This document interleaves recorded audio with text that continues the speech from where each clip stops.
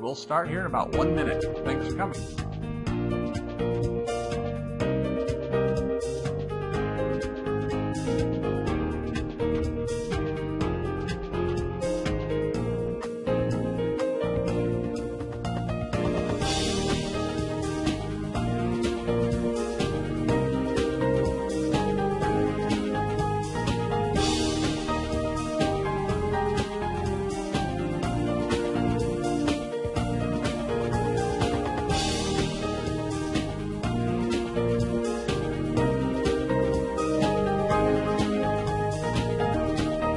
Welcome to this week's Wednesday webinar, Google Summit Favorites. Today we have a guest speaker, Mickie Mueller from Norfolk Public Schools. Mickie, you want to say hi? Hello everyone, thanks for joining us. We're really excited to talk about Google today.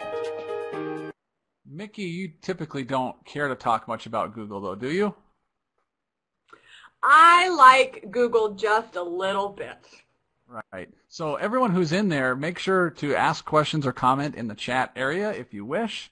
Note also that we are recording this, so we'll be able to play it back at another time. Also, I have with me Jill Bates.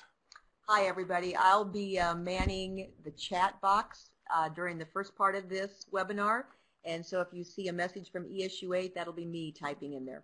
All right, let's get started. All of us attended a Google Summit this summer in Lincoln, and I believe it was the third Google Summit. I believe it was, yes. And it's well worth the time and money, and it's just sort of, and they didn't ask us to do this. This is just us passing on some of our favorite things that we heard, and also probably just to put a plug in for it. And I see Jill drinking out of her Google Summit coffee mug right now.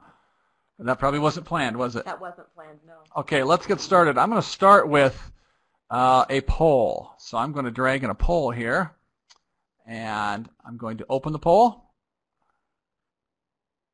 All right, so I want you to answer this for me, and I'll make it just a little bigger in case some of you can't see it. Okay, do you like to stay organized by having your notes in one place? And your options are yes, organization is good. No, I prefer spending time searching for my notes. I enjoy that. Or I guess I've never thought of it.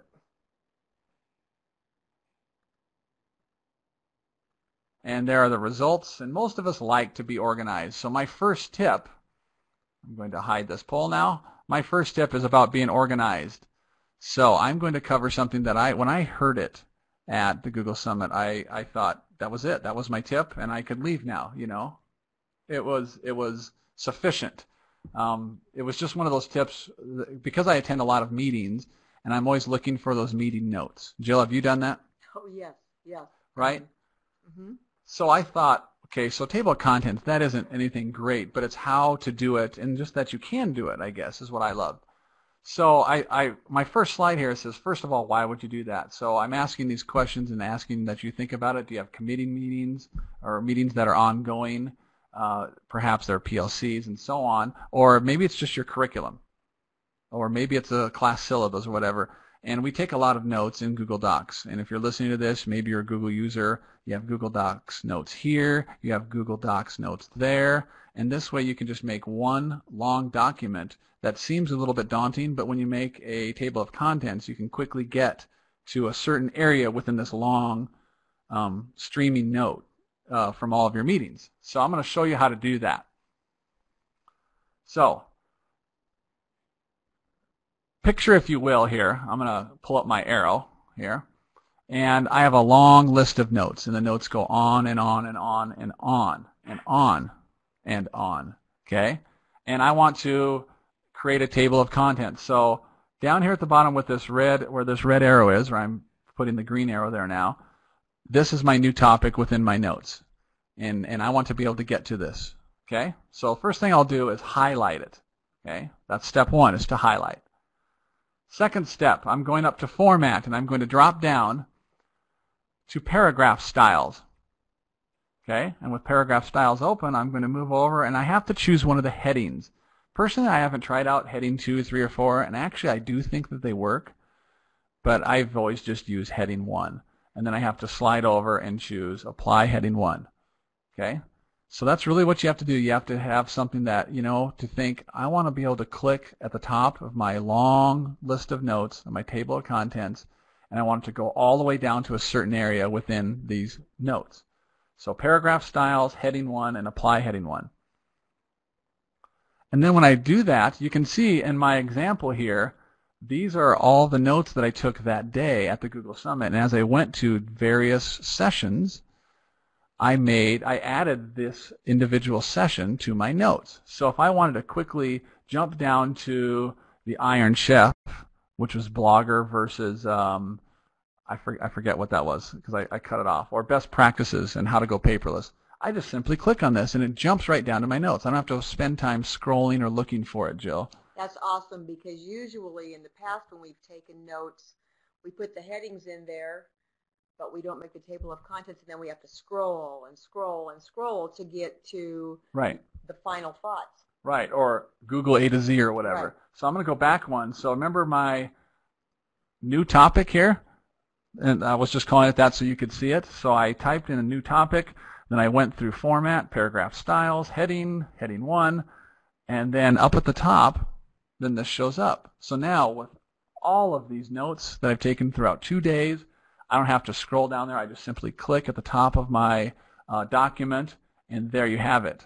And then it looks, it just continues to add and then if I want to get rid of one of those, I can simply just go down to the bottom and take it out, or change that paragraph style and things like that.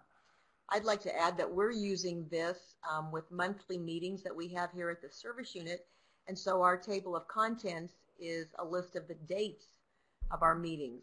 And it's just working so slick. It's wonderful. That was Corey's idea, and it's really a great way to use a table of contents if you have like a curriculum meeting or a teacher meeting and you meet regularly. You can organize your document that way. Right. So that's really been one of my favorites. Yeah, and Mickie typed in there, yes. I was very excited just because, you know, if you have something that can keep you organized better, I think that's a plus. It's a bonus. All right, next. Here's another tip I learned there. I think I knew this before, but it was one of my favorites again. It's regarding research. So picture yourself researching something. Maybe you're the student or you're the teacher, and you're in your Google Docs. So you can do research without having to open up another tab, perhaps another browser, and jump back and forth. So I'm in my Google document right now, and I'm looking, and I'm researching. So I go up to Tools, and then I just click on Research. And what it does is it pulls up over on the side here another window where I can search right here within the document.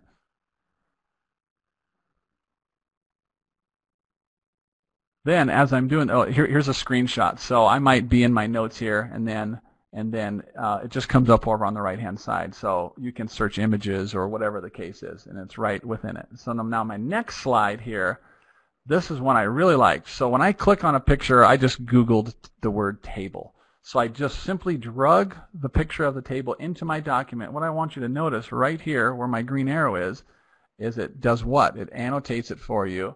And then down at the bottom, this is just a screenshot now, down at the bottom of my page, it gives the link. So which is a good digital citizenship thing to do, is to always give credit where you got it.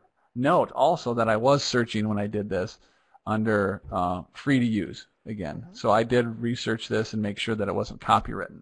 So there's a digital citizenship thing there. One, in searching for images that you can use, and two, as soon as I drag it in, Google does this for me. I didn't have to do this. It puts the one here by the picture, wherever it is in your document, and at the bottom of that page, it puts a link back to it. It is a great tool for students who are doing research and are asked to insert photographs or pictures into their document. Absolutely. Okay, we're going to transition now, so I don't take too much time. Next up, we have Mickie, and Mickie is going to talk about a variety of things. So I'm going to turn the mic over to her. Thank you, Corey. And this was my first Great Plains Google Summit. I had been to a Google Summit in Wisconsin several years ago, but this was the first opportunity for me to go to the Lincoln Summit. And my main purpose in going to the Lincoln Summit was to attend as many sessions as I could on the admin panel. Norfolk, we just rolled out 1,200 Chromebooks to our senior high students, so grades 9 through 12. And while we had a pilot Chromebook program going last year, we really wanted to make sure that we were managing these devices as best we could. And so they brought in one speaker that all he talked about was the admin panel. So I sat in one room for 2 days and listened to basically one speaker, and because that was really what I wanted to get out of this session.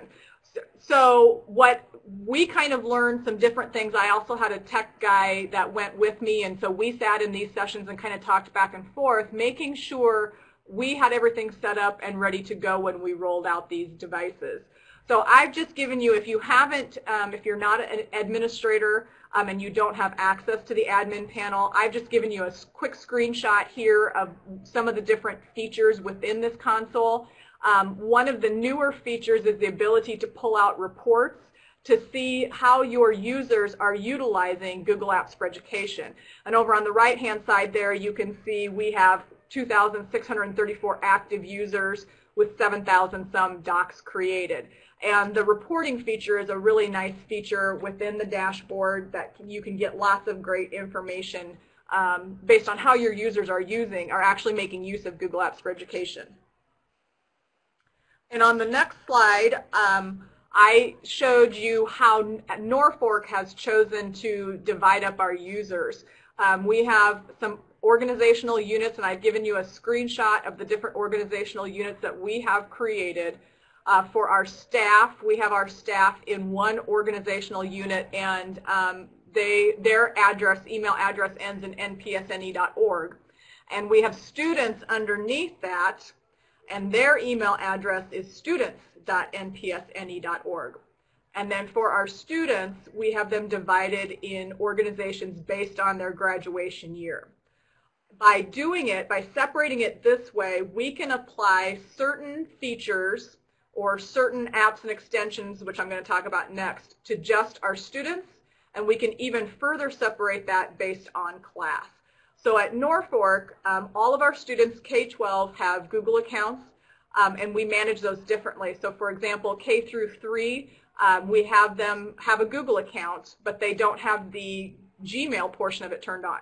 So they can use Drive, and they can create documents and slides, presentations, and so on, but they can't email.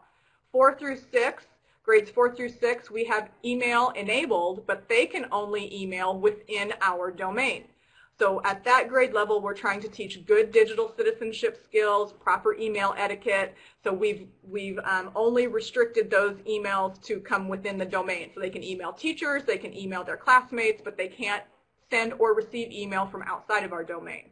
And then for 7 through 12, we have it open. So they can email inside and outside of the domain. And by establishing different organizational units, we're able to make those restrictions based on their graduation year. And the last thing I'm going to talk about in the apps dashboard, a lot of people ask us, which apps and extensions are you pushing out to your students? And with our Chromebook one-to-one program, right now, actually this number has changed, I added 2 more apps today, but so we push about 30 apps and extensions to our students. And we can manage that through our the admin console. And we can choose which ones they can have access to. So while they can see the Chrome Web Store, students on our Chromebooks are not allowed to load, install, or download any apps or extensions themselves. They can only access what we give them access to. We have 3, go ahead. I was just saying that's really nice to know if people are listening to this that you can control these things, or if you're a new Google Apps for Ed school, just knowing that you can do those sorts of things and you still can control what it is that the students do on those machines. Oh, absolutely. And I'm just giving you a very small portion of what you can do within this admin console, but it's very customizable so that you can give your students access to specific things through the console. We have 3 apps that are pinned, which when they log into their Chromebook, these 3 apps appear down at the Chrome launcher, which is kind of like the taskbar that you would see on a Windows machine. Gmail, Google Drive, and Google Classroom. And I just added Google Classroom because we're seeing pretty heavy use here at the high school, and we want our students to be able to quickly and easily access that. So you can also determine basically how their desktop looks through the admin panel. Since you mentioned Google Classroom, I'm going to take that opening and just ask you, how is that going? It's only been a couple weeks. What are you hearing from teachers? What are you hearing from students regarding Google Classroom? Just a real short synopsis of what you're seeing and hearing. Well, Google Classroom has been a godsend to some of our teachers. For some of our teachers who are not as technology proficient, they have absolutely embraced Google Classroom. It makes communicating with your students and sharing documents with your students easier than it ever was. So Google Classroom replaces like about 10 different steps that you had to go through in order to share a folder or share a document with your students. And it makes collecting those documents, so at the high school we may have teachers that have 120, 130 kids throughout the day. And to try and navigate through 130 different student folders to find assignments was a nightmare. And Google Classroom makes that super simple. So even for our non-techie teachers, they have absolutely embraced it. And some of our more techie teachers are like, is it really this simple? The interface is super clean and simple. It's just a beautiful product. Thank you for that. All right, we'll keep moving. I appreciate that input, Mickie. Absolutely. And then people ask us all the time, what apps and extensions do you push out? These are the apps and extensions that we are currently pushing out to our students. Obviously, all of the Google products, but these are either apps and extensions that I have used that I think our kids can use, or that apps and extensions that teachers have requested. So you can see over on the right-hand side, we've got several math apps that our math department wants, including GeoGebra and Plotly, Desmos Graphing Calculator. So those are apps specifically requested by our math department, but that just gives you a snapshot of some of the things that we are distributing to our students. Perfect. Perfect. All right, Pear Deck, this is now time once again for a poll. And let me drag this in here just briefly and get it sized, and I'll open the poll. Have you ever heard of Pear Deck? Your answers are, or choices are, pears. I love pears. Yes, I've heard of it, or no, I haven't heard of it.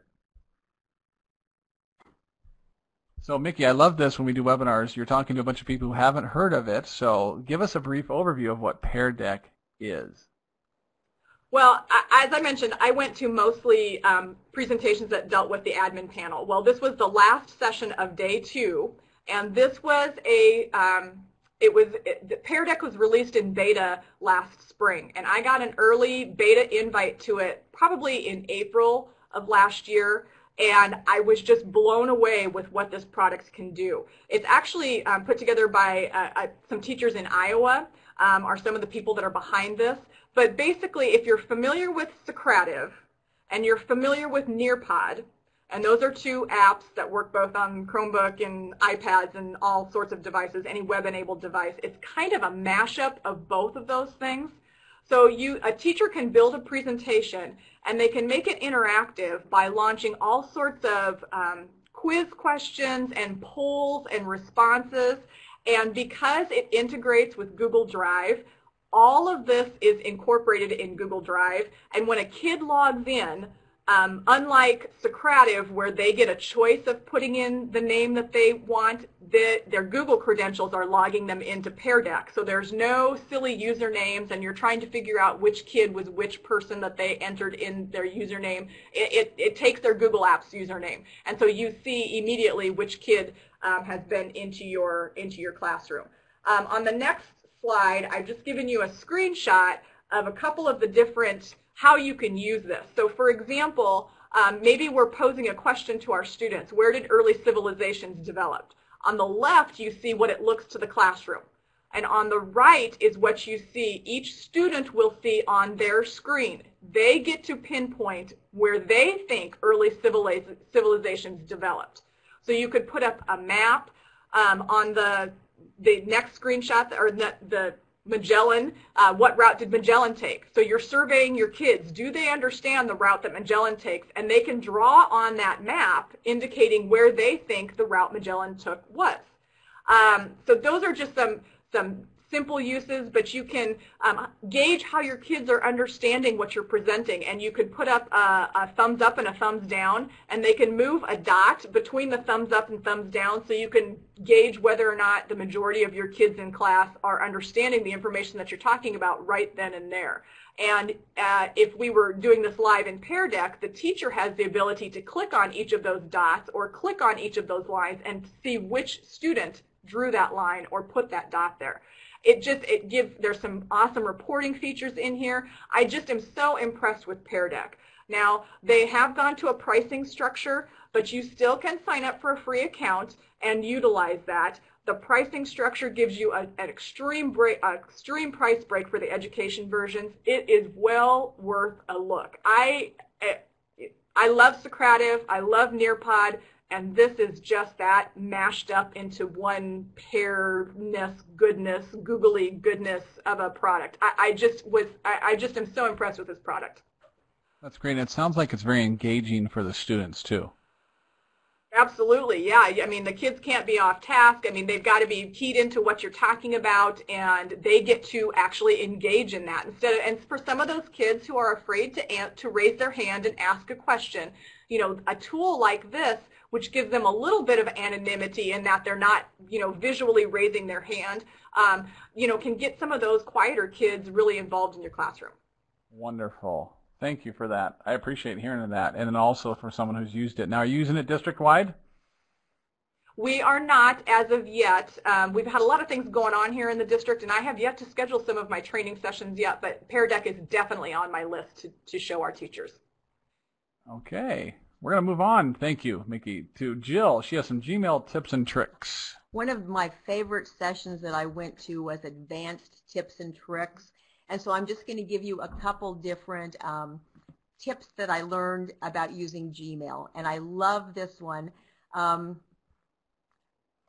because I bet many of you have trouble with email. Either you've sent something before you wanted to send it, or you've realized that you forgot to attach a document. So have you ever sent an email and immediately realized you forgot the attachment?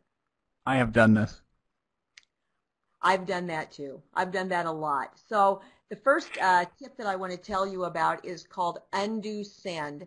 So when you are in your Gmail, if you choose the little gear up in the upper right hand corner, and then from the drop down menu you will select settings.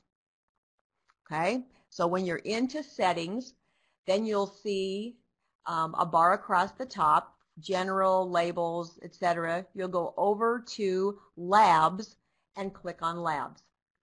Once you've done that, a new screen will appear, and you can go in there and you can search for something within the lab. Now, labs are testing grounds, and so this is where people can go in and kind of experiment with different options that you can use. I searched for undo send, and there is an available lab with that name.